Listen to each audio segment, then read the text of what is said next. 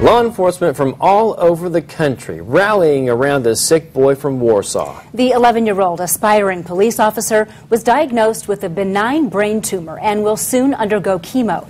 News Channel 15's Angelica Robinson joins us now with how officers are showing their support.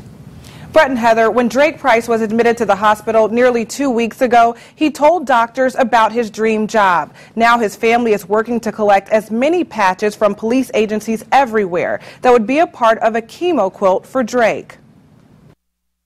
An outpouring of support. From our very own Indiana State Police, of course.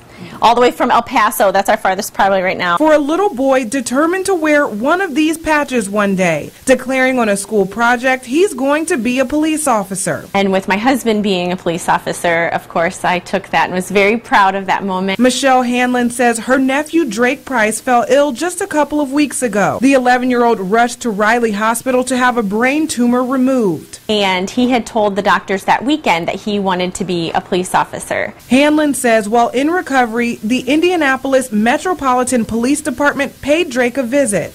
He would give him a little smile and a thumbs up. They brought him a shirt, a hat, and an IMPD patch, one of many more patches to come. And just started reaching out to local law enforcement, friends, police wives. So far, Hanlon says they've received about 50 of them already. All of them will be stitched into a chemo quilt for Drake. I think it's just also going to encourage him to fight and be Drake strong. That's kind of his motto for this fight of the brain tumor.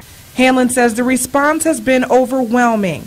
Every day, she says, people contacting her, letting her know there's more on the way. Our family has been so blessed, and we're just so humbled by all the people who are reaching out to us.